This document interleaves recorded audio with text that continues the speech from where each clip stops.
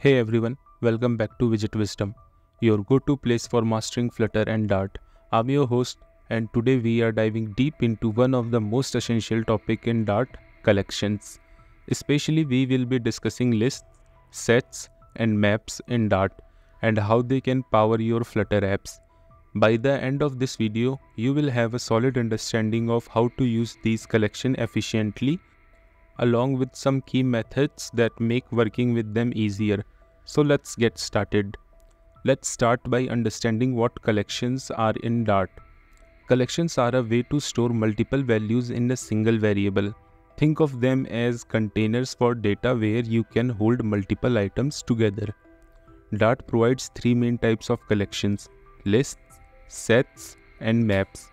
These collections help you manage data efficiently in your Flutter apps, whether you are dealing with a list of users, a set of unique ID, or key value pairs for settings. So let's start with the list. A list is an ordered collection of objects. Lists in Dart are similar to arrays in other languages where the elements are indexed starting from 0. Let's start by creating a simple list. So for that, come to the Dartpad, or if you have any ID downloaded, then open that and come inside the main function, and here first create a list and add its element type as int, and then name this list as numbers. Then here add square brackets because in list elements are stored this way. Then here add few elements like 1, 2, 3, 4 and 5. Then let's print these elements by adding a print statement and then adding numbers. Now if you save the code, then you can see in console we have our list getting printed. Now assume a case where you want to access some specific element of the list. So for accessing that element, you just need to add the square brackets and then the index of that value. Let's say here I have added 2. Now if I will save the code, then here you can see in console we have 3 because at index 2 we have this 3 value. In list always indexing start from 0. So this is the 0th index, this is the first, this is the second, and so on so forth. Now if you want to update any element of that specific index, you can also do that by adding numbers and then that index and then the new value. Now if you save the code, then you can see at index 2 we have value 10 because we have assigned that value to the second index. Now let's say if you want to add any element, then you can use numbers, then dot add and then the element. So this element will be added to the end of the list. So up until now we have seen how we can add number at specific index or how we can add the number at the end of the list. Now assume a case where you want to add the multiple numbers to the list.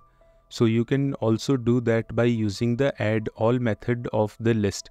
So add that and then inside it add the list, and let's add the number 7 and 8. Now if you save the code, then you can see we have 1, 2, 10, 4, 5, 6, 7, 8.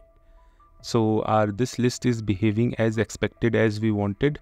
Now let's say you want to remove anything from the list. So for that you need to use this dot remove method of the list. So add that and inside it add the number which you want to remove. Let's say from here I want to remove this 3. So I have added 3. Now if you save the code, then you can see in the console we have 1, 2, 4, 5. 3 is removed from here. Now let's say you want to remove anything from a specific index. So you can also do that by using remove at method and then pass the index. Now in this case the third index value, which is 4, will be removed from the list. So save the code and you can see we have 1, 2, 3 and 5. 4 has been removed from the list. So this is all about the list. Now there are few other methods which you can perform, like let's say you want to check that any element is present in list or not. You can do that by using contain method of the list. So let's say here I want to check that if number 2 is exist in the list or not. So here I have added dot contains and then 2. Now if you save the code, then it will give true because our list will contain number 2. So up until now we have seen the dynamic list. Like you can change its length whenever you want, you can add new elements, you can remove any element from any index. There is also a special kind of list in Flutter in which the length of the list is fixed. So for that, create a list of type int and let's name it as fixed list, and then add list dot filled and then the length and then the value. So in this case, a list will be created which will have the length of 5 and their default value for each index is going to be 0. So now let's print this list.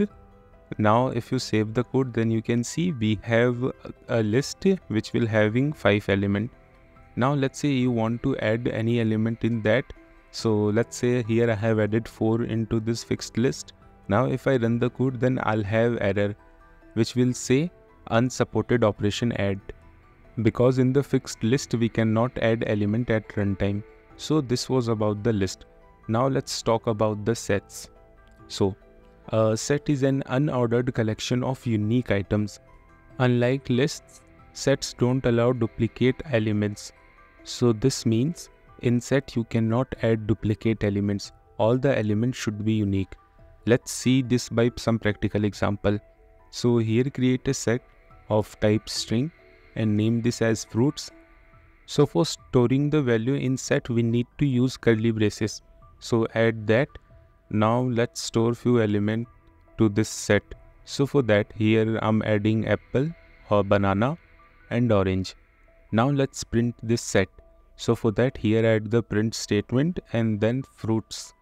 Now if you save the code, then you can see we have our fruits set is getting printed. Now let's say you want to add a few elements to your set. So for that, here add the add method and then let's add mango to this set. Now if you save the code, then you can see mango is added to our set. So this is how you can add new element to the sets. Now let's say you want to remove anything from set. So for that, add dot remove method and let's remove banana from this set. Now if you save the code, then you can see we just have apple, orange and mango. Banana has been removed from the set.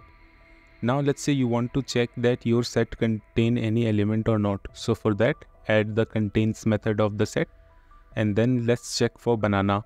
Now if you save the code, then you can see we have false because we have removed the banana from our set. That is why we are getting false here. Now let's change this banana to mango. Now if you save the code, then you can see we have true because our set is containing mango. Sets also have some special operations that make them useful for tasks involving unique data.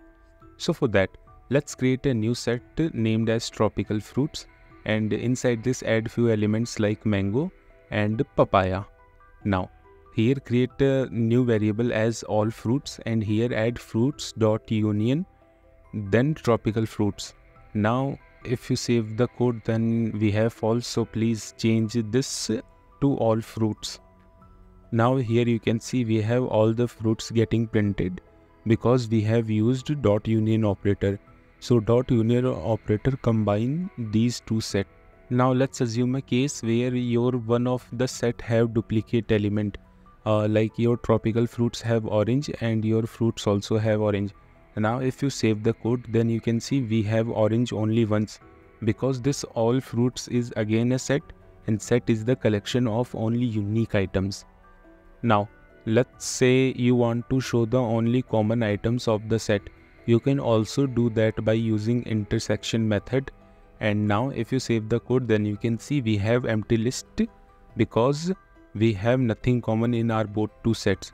So let's make few element common, like here I have make banana as common element on the both sets. Now if you save the code, then you can see we have banana getting printed because banana is the common element of these two sets. Now let's say you want to print the difference. You can also do that by using difference method. Now if you save the code, then you can see we have apple, banana and orange because the difference method will help to print only element that are present in your first sets. So in our first set we have these three elements and these three elements are getting printed. Now here let's say banana is available in both the sets Now if you save the code, then we will only have apple and orange because banana was the common element. So banana has been removed from the first set. Now let's talk about the maps. So a map is a collection of key value pairs, and each key in a map is unique, but the values can be duplicated. So let's see this by some example. So here create a map in which key is going to be string type and value is going to be int type, and let's name it as grades, and here add few elements like maths 90, science is 85 and English is 88. So here we are storing the score of a student. Now here let's first print the grade, so add the grade and print. Now if you save the code, then you can see our map is getting printed. Now if you want to access any special element from the map, you can do that by using the key.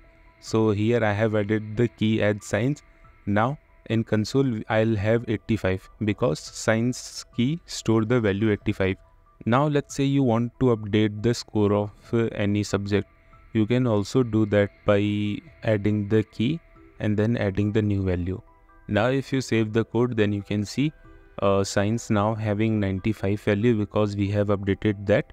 So 95 is getting printed. Now let's say you want to remove any element. So for that you can use the dot remove method and then add the key which you want to remove. So here I have added science. Now if I save the code, then I'll have null because our grades map don't have any key related to science. So it's showing null. Now let's say remove this key and now save the code. Then you can see we only having math and English score because we have removed the science from our map. Now let's say you want to check that any key is available or not in the map. You can do that by adding dot contains and then key and then add the key name. Now it will give true because our grades map containing the science key. You can also add the check depending on value. So for that you need to use dot contains value method and then the value. So here I'm checking that value 88 is available in the map or not. So now if I save the code, then I'll have true because the English subject is holding the value 88. So this is how you can manipulate our maps. Now let's create a list of numbers and a set of fruits.